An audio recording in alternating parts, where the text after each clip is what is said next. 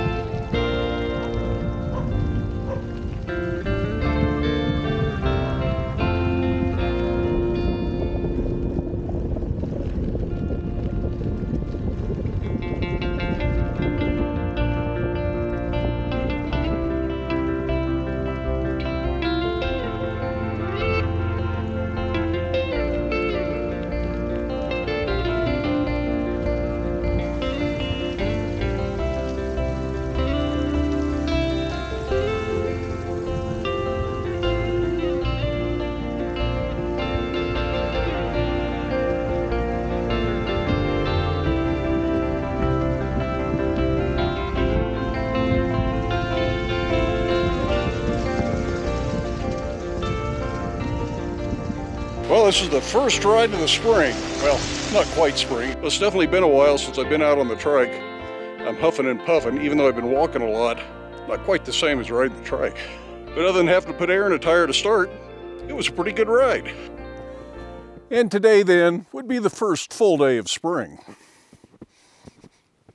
Well, I guess spring must be around some other corner. But the good news is we're getting lots of water out of this, and our storage tanks were full after the last storm. But this puts us in good shape as spring and summer get here, and we should get some more moisture this spring. Technically, April is one of our snowiest months around here. Unfortunately, the tire on the trike did not hold air. I had to put air in it again before I got back home, and it was flat again yesterday when I went to check on it. So I'm going to have to take it off, put a tube in there. But that shouldn't be too big a deal.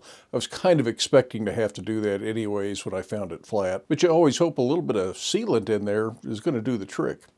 Just not this time. Now, right now, I'm trying out a little bit different lighting setup downstairs. It's after dark, so there's no light coming in the window. I got the other basement lights off. The overhead lights are off. And I've just got two lights that I just put some barn doors on, so they're shining just on me, and hopefully that looks better without lighting the whole room. Although I guess I ought to try out and see what it looks like when the whole room's lit up. So maybe I'll switch that real quick. This is with the barn doors open all the way up on those lights so that they're kind of filling the whole room. I kind of like the other one better. It's a little dark back there, but I don't blend into the background. That's one of the problems with all the wood and stuff we have around here, is I find that my face kind of blends into the background sometimes and makes it a little bit weird looking at the videos. At least that's the way I see it when I'm editing. And speaking of editing, I need to get back to work editing next week's Black Bear Forge video. So I hope you're having a wonderful spring wherever you are, and we'll see you for the next video.